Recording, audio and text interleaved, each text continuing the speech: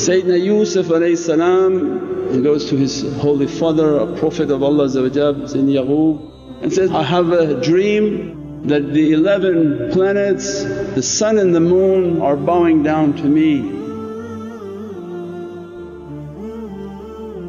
He says, don't tell your brothers because they're going to be jealous. At every moment we realize in our path that those whom their hearts are inspired, that inspiration is for themselves and not to be propagated everywhere, because your brothers and sisters may not have that station that Allah calling you, because most are falling by that.